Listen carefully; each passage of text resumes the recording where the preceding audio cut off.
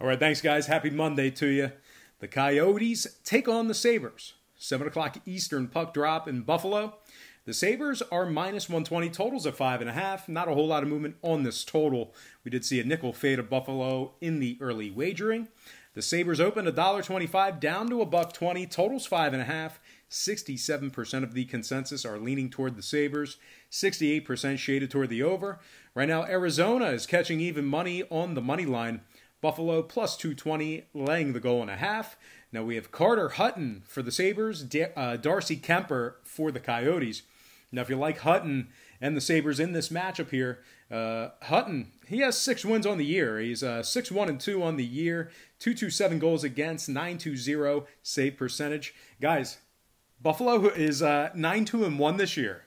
They're in first place in the Atlantic Division, 19 points thus far in the season.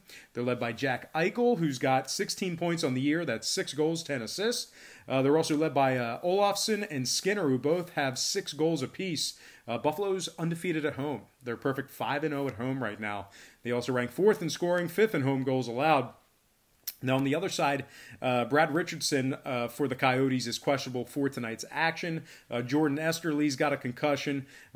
Arizona's 22nd in road scoring, 3-7 straight up in their last 10 head-to-head matchups with Buffalo. When it comes to the total, Buffalo's 7-5 to the over for the year. They're also 60% to the over at home. So with all that in mind, I'm going to lean Buffalo minus 120 and the over 5.5 in that game. I'm going to slide to my next and final matchup for the show. It is going to be Panthers, Canucks, 10 o'clock Vancouver. The Canucks are minus 130, total 6.5. Saw a 10-cent move toward Vancouver, movement upward on the total. The Canucks open $1.20 up to 130. Total open 6 up to 6.5. 66% are leaning Vancouver. 52% shaded toward the under. Right now, Florida's plus $1.10 on the money line. Vancouver plus $1.90 on the puck line. We have Samuel Montembeault for Florida, Jacob Markstrom for the Canucks.